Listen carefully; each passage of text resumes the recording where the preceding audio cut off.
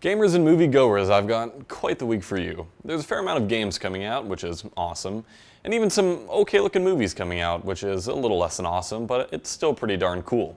Let's take a gander at what the week's got in store for us. I don't mean to start the show with a showstopper, but Dark Souls 2 is finally coming to the PC, and I am so gosh darn excited. I've been waiting for it for about a month since its console release, and have abstained from reading anything on the game, which is kinda tough when it's one of the most popular games out there right now. Now, we can only hope that they did a good job porting the game. Let's not hope for a Dark Souls 1 scenario of terrible resolution settings and a shoddy frame rate. This next game is sort of like Dark Souls 2, except not like Dark Souls 2.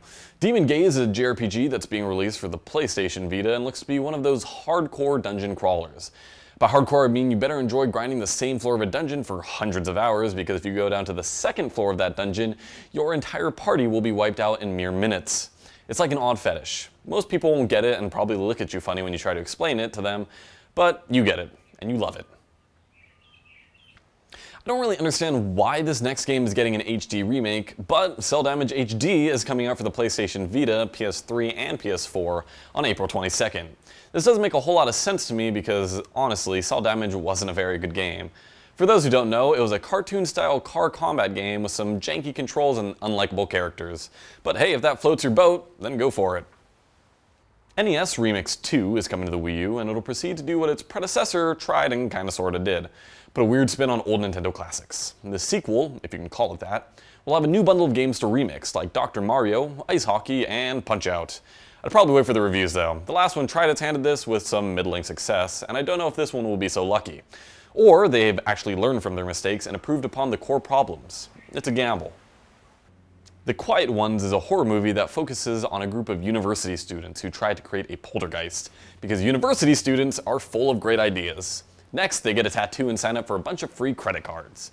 Anyway, they try to create this poltergeist by using a dangerously disturbed young woman's tormented mind, which is probably the dumbest idea ever. It's like these characters are trying to get themselves killed. Anyway, unsurprisingly, something goes bad and they all get slaughtered or something. This movie seems dumb.